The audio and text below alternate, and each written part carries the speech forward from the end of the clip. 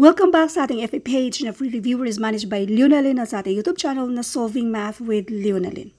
Now, dito naman tayo sa number series. Sa mismong actual na exam, as in maraming number series. Mga siguro nasa 10 item yung mga number series na yan. So, ngayon, meron tayong mga 5 na, ewan ko ba kung familiar ba sa inyo itong mga number series na ito. Ito ay sinisend lang sa ating mga followers. Pinopost din yung iba sa ating FB group na Philippine Civil Service Review for All.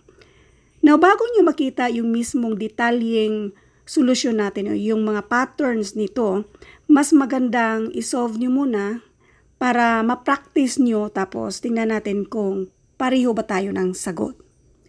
When it comes to number series, and by the way, para sa mga estudyante, magkaiba yung number series at number sequence. Pero kung magtitake kayo ng civil service exam, wala na mapagkakaiba niyan. Basta ang importante, makuha natin kung ano yung hinahanap dyan. Kapag mga ganito, ang hinahanap lang naman, ang hahanapin lang naman natin ay yung pattern. So, paano ba hanapin yung pattern? Practice lang ng practice para mas madaling mahanap yung mismong pattern. Now, we have number 1. Iwan ko kung familiar ba sa inyo ito sa mga nagtitake ng civil service exam. At lumabas daw ito dati. Kung sa choices, lahat yan ay merong times 10. Tapos yung exponent ay 3. Nasa given, lahat ay merong 10 na may exponent na 3. So, wala na tayong problema dyan. Ang i-focus lang natin ay yung mismong nandito yung 3.4, 3.6, 3.8, at itong 4.0 or 4. So, anong nakikita niyong pattern dito? Mag-add lang tayo ng 0.2. So, lahat ng yan ay nag-add lang tayo ng 0.2. Paano ba malalaman kung nag-add lang tayo ng 0.2 dito? Kunin lang natin yung mismong difference. Bali, 3.6 minus 3.4 and that is 0.2. So, nag-add tayo ng 0.2 dito sa 3.4 para maging 3.6. At ganun din ang gagawin natin dito. Kunin lang natin ang difference. Now, since nag-add lang tayo ng 0.2, so ito na yung pattern, yung 0.2 na yan. So, ganun din ang i-add natin sa 4.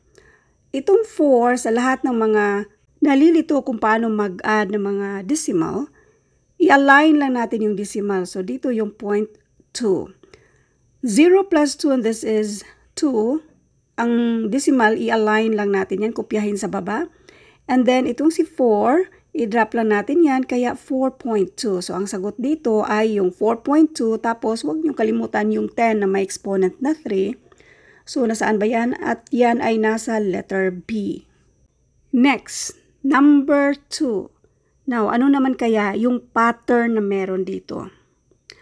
Unang-una, isa sa way sa paghahanap ng pattern ay tingnan natin yung mismong difference kung may makuha ba tayong pattern dyan.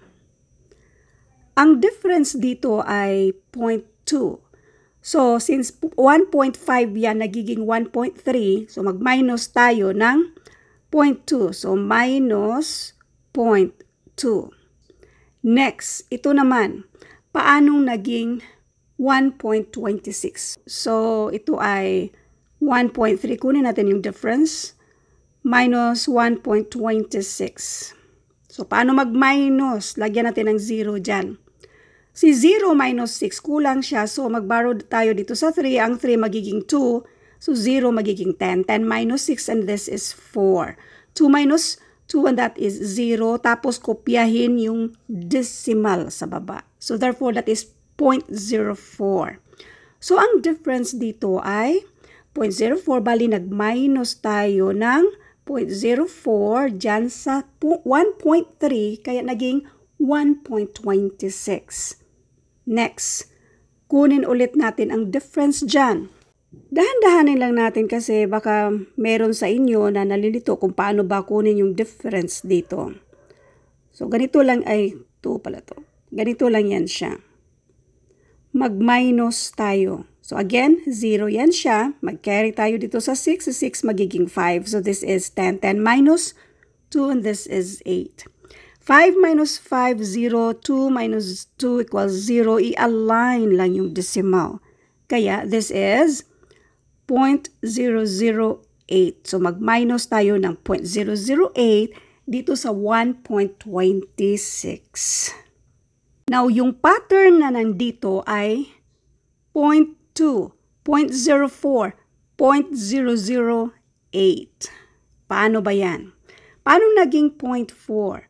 So, bali, nag-multiply tayo ng 0.2. So, itong negative 0.2, i-multiply natin sa 0.2, that will give us negative or minus 0.04. So, ganun din ang gagawin natin dito, times 0.2. Pattern. So, ang gagawin natin ay i-multiply yan ng 0.2, itong 0.008. 0.008 times 0.2, this will give us 0.0016. So, yan yung i-minus natin dito. So, i-minus natin 1.252 minus yung 0016. So, yung decimal i-align natin sa baba. So, ito ay 0. So, mag-borrow tayo dito sa 2. Magiging 1 na lang yan siya. Then, ito ay 10 minus 6 and this is 4. So, this is 0. 1 minus 1 is equals 0. So, i-bring down lang itong si 25 at itong si 1. So, hanapin lang ito sa choices. Itong 1.2504 at yan ay nasa letter A. Next, number 3. Itong si number 3, nagawa na natin ito ng tutorial video dati, na-upload na natin to. Pero anyway, ang sa choices, lahat yan ay parehong 8.1. Ang tanong na lang na yung minumultiply natin ng 10, ilan kaya yung mismong exponent? So ngayon, ang tanong ay kung ano naman kaya ang pattern na meron dito. Unahin natin itong 1 times 10 na may exponent na 5. Paano naging 3, itong 3 times 10 na may exponent na 6? Yan ay i-multiply natin sa 30. So kung i-multiply natin sa 30, 1 times 3 and that is 3. Tapos, i-multiply natin sa 10. I-count mo yung mga numbers of zeros. Isa lang naman yung 0 sa 30. So, yan yung i-add natin dito sa 5, sa exponent na 5. So, therefore, this is 6. Next, itong si 3 times 10 na may exponent na 6, i-multiply natin sa 300. Ito na yung mga patterns. 3 times 3 and that is 9. Tapos, yung 10, yung exponent natin, meron ulit tayong dalawang 0 dyan. So, i-count na natin yan. From 6 na exponent, now may dalawang 0. So, therefore, this is 8 ang exponent. So, diba ito yung 9 times 10 na may exponent na 8. Next, yung 9 na i-multiply natin sa 10 na may exponent na 8, i-multiply natin sa 3,000. 9 times 3, and this is 27. I-multiply natin sa 10. Ilan na yung mga, mayroon tayong tatlong mga zeros dyan. So, yan yung i-add natin sa 8. 8 plus 3, and that is 11. Now, ang nandito ay 2.7 na may exponent na 12. Itong 27 times 10 na may exponent na 11 ay pareho lang yan. Kung itong 27 gawin natin 2.7, i-multiply natin sa 10. Now, yung exponent na 11, dagdagan na natin ng isa. Kasi nga, nag-move tayo ng decimal dyan. So, dagdagan na natin ng isa. Pareho lang din yan siya. Equal pa rin yung dalawa na ito. Now, ngayon, para makuha natin yung tamang sagot, nakikita nyo yung pattern, i-multiply sa 30, next 300, next 3,000. So therefore, ito ay i-multiply natin sa 30,000. So ang next sa 3,000 ay 30,000. So this is 2.7 times 10 na may exponent na 12. Tapos i-multiply natin sa 30,000. 2.7 times 3, and that is 8.1. I-multiply natin sa 10 na may exponent na i-count natin yung mga zeros dito. Merong 4 na zeros. So 4 na zeros plus itong 12 na exponent, that will give us 16. So therefore, yung mismong exponent ay 16. Nasaan yan? Choice letter C. Mas maganda rin sigurong panoorin nyo yung previous nating video regarding dito kasi iba din yung pagkapaliwanag natin doon.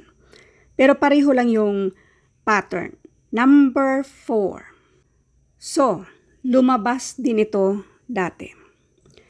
Yung mga numbers lang napapansin nyo, 25, 16, 9, 4.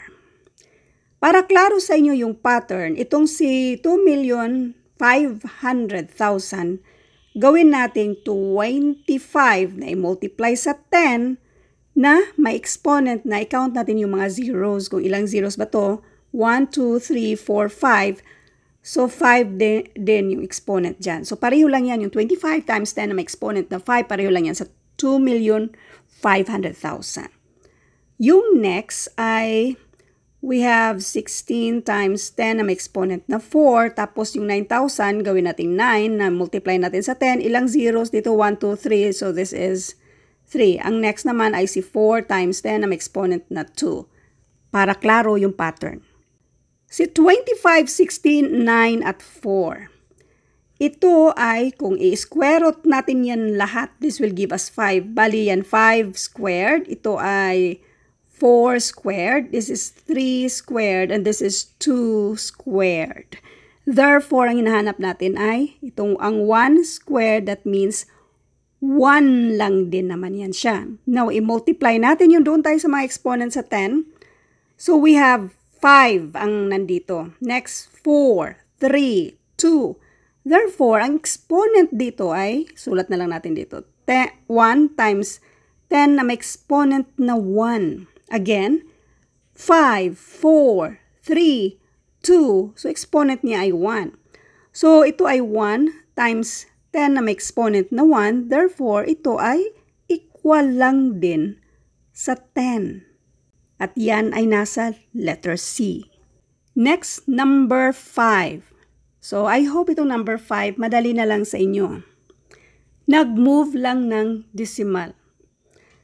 Si 1,000 nagiging 100, nagiging 10, nagiging 1. Ang tanong kung ano yung next dito. So, ano kaya ang pattern na meron dito? Sa 1,000, nandyan yung decimal. I-rewrite natin. Si 1,000, nandito yung decimal. Kung i-move na natin ang decimal dyan, so i-drop na natin si 0, kaya 100 na yan siya.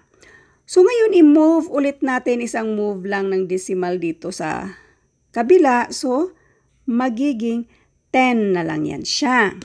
Next, i-move naman natin once dito sa kabila. Yung 0, so magiging 1 na lang din yan siya. 1 na lang. Next, mag-move ulit tayo ng decimal dito sa kabila. So therefore, ang hinahanap natin dito ay 0.1. Naglagay lang tayo ng 0 before sa decimal para klaro yung decimal sa gitna ba. So this is 0.1. Ang 0.1 dito ay itong letter C.